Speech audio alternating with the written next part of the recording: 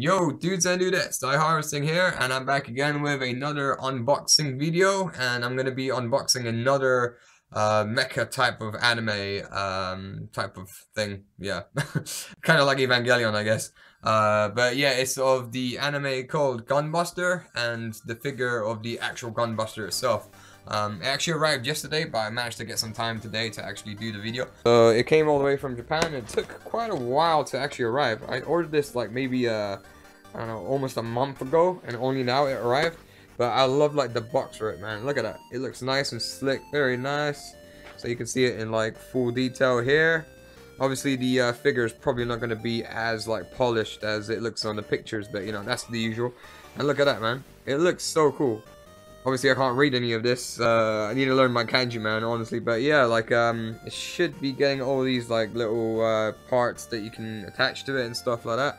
And this is actually one of the secondary best conditions that you can get for this figure, because there was like free or something. I can actually show you. You can see this is how much I paid for it. So it was around £35. Not too shabby.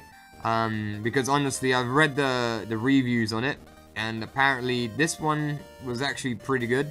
And then obviously if I go to the one I was looking at beforehand, so this one over here for £28, it got quite a bad rating, and apparently the figure isn't even that great of a detail. So I was just like, nah, fuck that. So I went for like the medium range. But honestly, look at this, man. You can get this guy at like a proper detailed one for 150 quid, man. Like plus £22 worth of shipment, man. But I ain't doing that, man. I ain't doing that.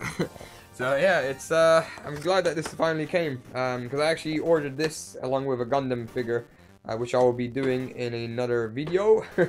So yeah, that's another thing to keep updated with. But yeah, for those of you who actually haven't watched GunBuster, I really recommend it, because funny enough, it was actually directed by Anno, the guy who's behind Evangelion. Like the team of Gainax actually made it. Like it says it here as well. It's officially on there, so you know it's official. You can tell that it's definitely got like Anno's influence, because it reminds me a lot of like Evangelion, with like the pilots and the mechas and all that as well, but less depressive at least. So you gotta thank him for making something less depressing. Yeah, like I'd say it's like a mixture between Evangelion and Macross a little bit. I mean, this came out in the 1980s, well, more specifically 1988. Yeah, you can really tell from like the age and the style of the cel-shaded animation as well. As you can see, like pictures there, I got them up.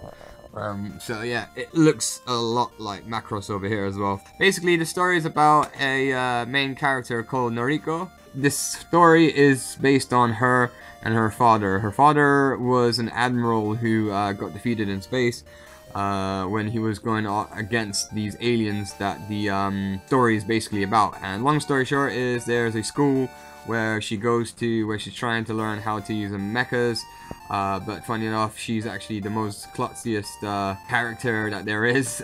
Basically, she's an absolute klutz. She reminds me of Usagi from Sailor Moon in the beginning, and she meets this girl named Amano, who is the complete opposite of her. And they become like best friends and everything, and become like teammates to basically go into space and join basically like this sort of space colony to go up against these aliens that are basically far superior in technology. This is based in like 2023, yeah, the year 2023, but it goes off into like the future and everything like that, space, thanks to space travel and all that. So it's very complicated when it comes to that sort of thing. But it's very detailed. I love like the cell animation for this anime. The aesthetics, as they call it, is like absolutely brilliant. It's like I'd really recommend it to people who actually want to watch it. And yeah, the GunBuster is basically this epic mecha that's like massive. It's even more bigger than like the Avas in the actual size, if I'm not mistaken. And yeah, it just basically beats the shit out of like all these alien ships and everything, like 10 times bigger than it. And yeah, it's just an epic battle of proportions in space, and that's what I love about it, man. So yeah, so for anyone who actually hasn't watched it, I recommend it, man. It's really good. It's like top notch. So yeah, let's get into the actual unboxing instead of like going on and on about it. So yeah, let's get this thing open. Alright, there we go. So there we go. This is the actual figure. Right, let me just go over here so you can actually see it. It comes with everything that it needs to. Let me actually open up the plastic. Alright, so I managed to take off the plastic, and this is how it looks like in clear vision. So, yeah, I like it, man. It looks really cool. Oh, something dropped. So, basically, yeah, you got the, some of the accessories like the baseball bat, which, they actually used in the anime to beat up, like, some of the alien, spaceships and stuff like that. You got the spike rods that produce electricity, which reenacts like the scene where they're being squashed or even impaled as well at one point against a an alien ship, and they use that to get free from them. It was a pretty badass scene, but I'll let you watch that because it's really cool, man. I'm not gonna spoil anything. And then the next thing here is the accessories, like these over here as well. So this is like the heart that it actually pulls out near the end. And yeah, this is the chest piece that you can put onto there. You got the hands to change like the different poses. Not too sure on what the hell you do with these two, but thankfully we got ourselves the guide, but everything is in Japanese, as you may have guessed, so it's not really helpful. But otherwise, yeah, I think it's pretty substantial, man. It's really easy to set up. It's not like a Gunpla when I actually have to like set everything up with the pieces and everything. So I'm really glad for that. And then on the back there's nothing. Right, there's nothing on it. So yeah, the only thing I've noticed is that there's a yeah, that like drill thing that he uses, like they use when they're fighting against like the aliens. They use like one part of like the drill on the foot, but for some reason it didn't come with this. I think it's an additional accessory that I have to buy separate, so I'm not too sure on that one. But yeah, I'm going to get this set up so I can show it off in all its poses. So yeah.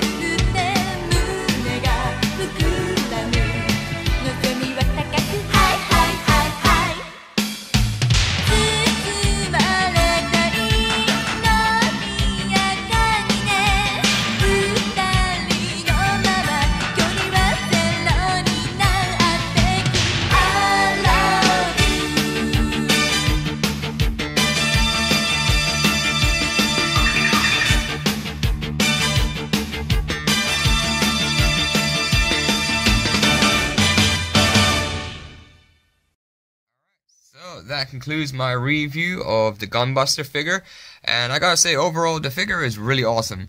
I like the fact that you can move around his arms and legs so freely, so the articulation for it is actually really well made. Even for a plastic figure, it's got really good material to it, and it doesn't feel cheap at all. The only issue for me is that the legs are such an annoyance to actually set up, because he keeps on dropping regardless if you put him on a flat surfaced area or not. But other than that, you know, I can also, there's another thing is the heart. When you when you put it on his heart, you know, to replicate the scene where he like rips out his heart. Like the heart keeps on trying to drop from like the chest plate. That's one of the most annoying parts, and also the the electric rods as well. For some reason, they took me so long to actually put up on his legs because it kept on dropping. I don't understand why the electric rods are just not like glued onto the actual placements for it, but for some reason it's not, so they keep falling off, and that is annoying. But once it's all set up and everything, it's pretty much a really cool figure. Like, overall, it's an awesome figure, and I love the anime itself. So yeah, if you guys never heard of the actual anime and never watched it, I recommend it to you, man, because like Gainax, man, Gainax did a really good job, man. Like this guy right over here, man, Gainax. They did a really good job, man. They did a pretty awesome job at Evangelion, and this was made before that. So yeah, I suggest that for anyone who's a fan of mecha animes and space fighting type animes as well. You know, all that cool stuff, man.